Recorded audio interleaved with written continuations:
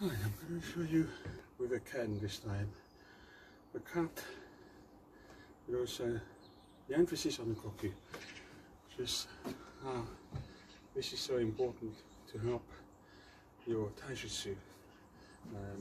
Just going to show you.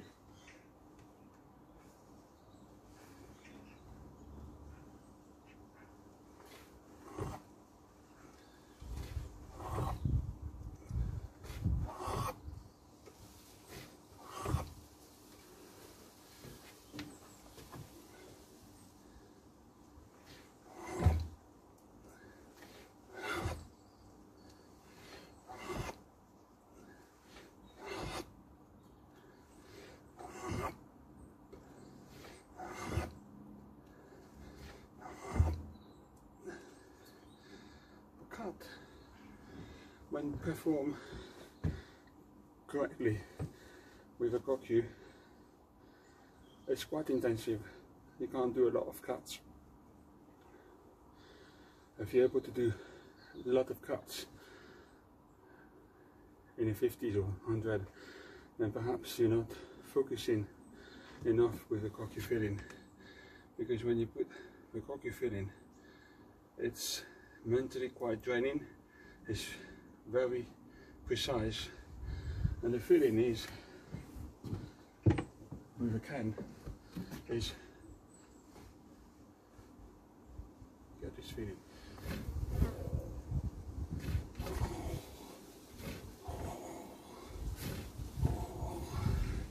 And this feeling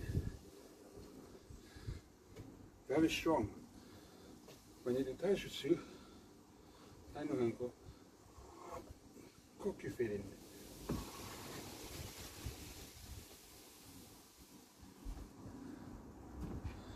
When you do Kokyu feeling, you breathe out, and there's a compression of the center, and there's a Kiai coming out.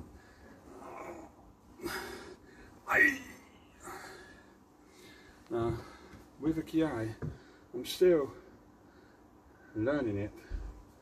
And I'm not saying my Kiai is correct. There's still something from here rather than shouting, "Ai! Oh! Ai!" Not from here.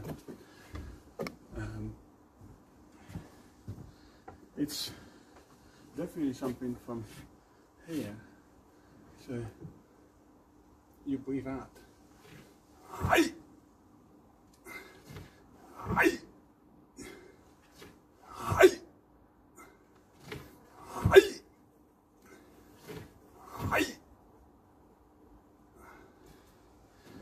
It's a bit more.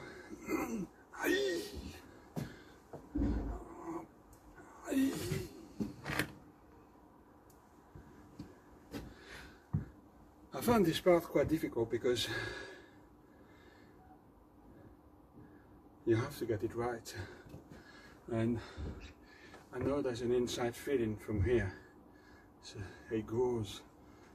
As long as you do it from here, it comes out, and I think you get in somewhere.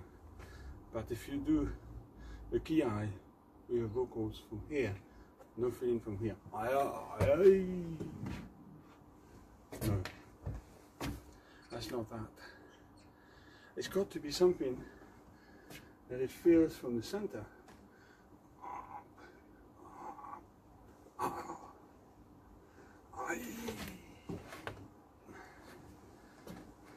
Then, yes, I think maybe the Kiai helps to really sharpen your Kokyu, the stance, the spirit, everything in one. And then you have what we call the Shimee, right at the end. It's a very hard thing to do. Even for me, I'm still practicing the Shimee. So, there.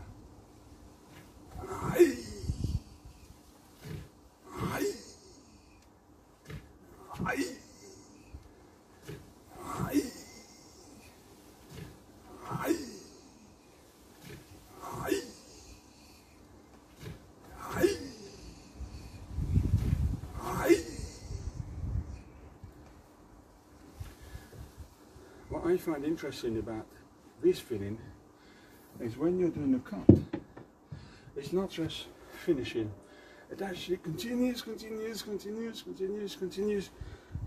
This feeling continues. So when you do Tainu Hanko, the same thing. It's not stopping here. It's got a feeling of continuing. It's moving very slowly.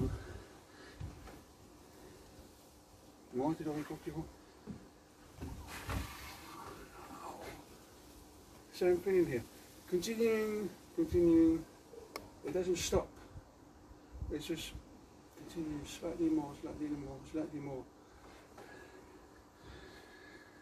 It's hard to explain, but it's definitely a feeling of extension, a feeling of moving a bit more than stopping. It's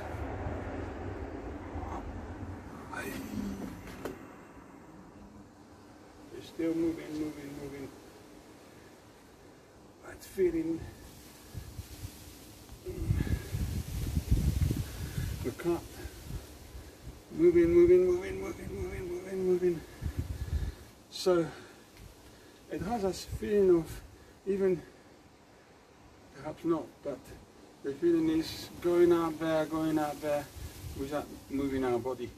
But the sensation is doing this. That's my understanding of it. It's not punk, and that's it. Punk.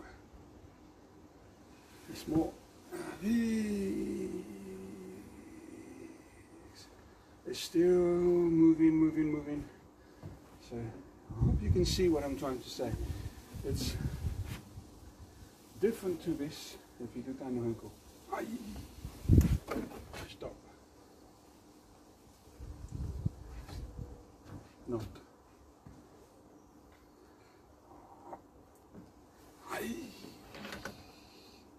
Still moving. I think it's a sensation from inside that gives you that feeling of expanding continuously. In fact, the Shimee makes you go for more,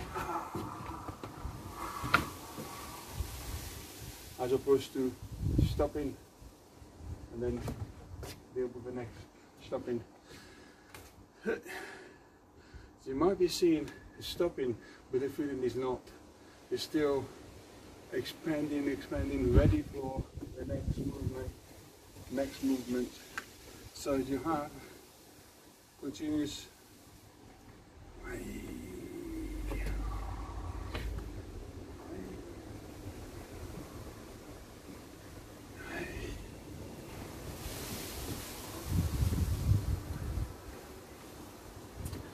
that feeling. What it mustn't be, stop, and then there is no inside feeling here anymore. It actually, you use that for the next one. So you have a much deeper internal feeling. Whatever weapons you do, especially with the jaw, there is no sense of separation. So that feeling, there's no sense of separation. Still together.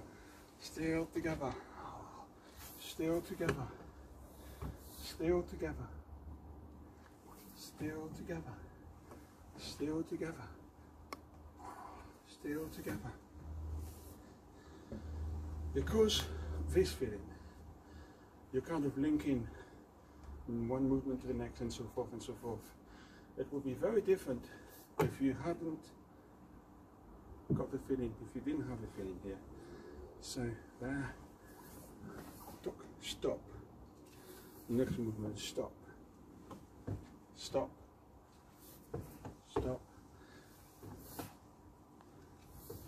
Next movement, next movement. You can see the difference. The movements are executed separately. One, then next one, the next one. There is no interlink together. That interlink is done from here. So you need to keep the sense of feeling here.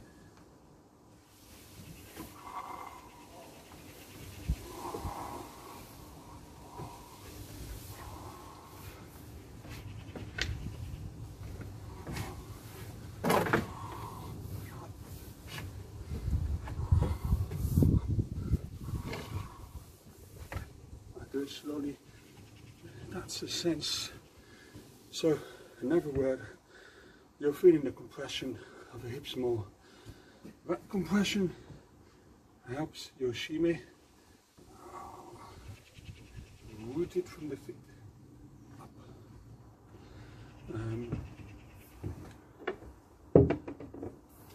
So when you do the cut,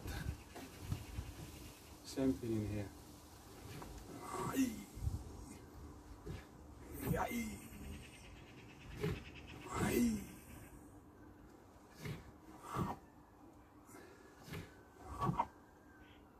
Strong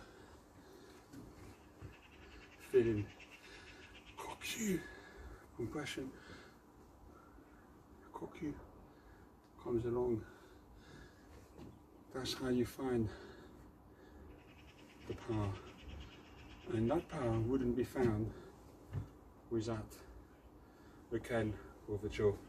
More so with the Ken. The Ken is the heart of Aikido, as Andy Hathaway says many times when we practice Bukiwaza. And I'm sure Sato Sensei says the same thing. The heart of Aikido. Without it, you would be doing a physical Aikido, thinking it's just what the hand do. So therefore, you're thinking it's all there. But actually, there's way more here than arms. So you drop, Kokyu, Kokyu.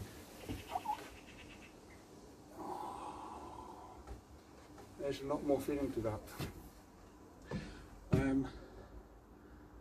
I hope this video has helped you to see what I'm trying to convey, because it's a very difficult thing to explain actually. It's very internal and I'm still learning from it, and I will continue doing the same process. You never get the feeling that you're mastering it. We're a beginner at a different level. So I see myself as a beginner at a different level. And every time I think I know this, then suddenly another horizon opening up. And I think that's the best way to have a mindset when you want to practice and genuinely learn. Never sort of feel, yes, I've got it, I know how to do it. There's always something that you can learn. It could be a small detail, it could be even big detail, but accept that you are continuously learning no matter what. And with that in mind, it really helps to progress further and make your Aikido go to the higher level, continuously higher level, higher level. To me, that's how I think, and that's how I study Aikido. Always get a feel of the Kokyu, compression of the hips, am I using the body? And there's a lot more to it. But thank you for watching, and don't forget to subscribe if you want to see any more videos.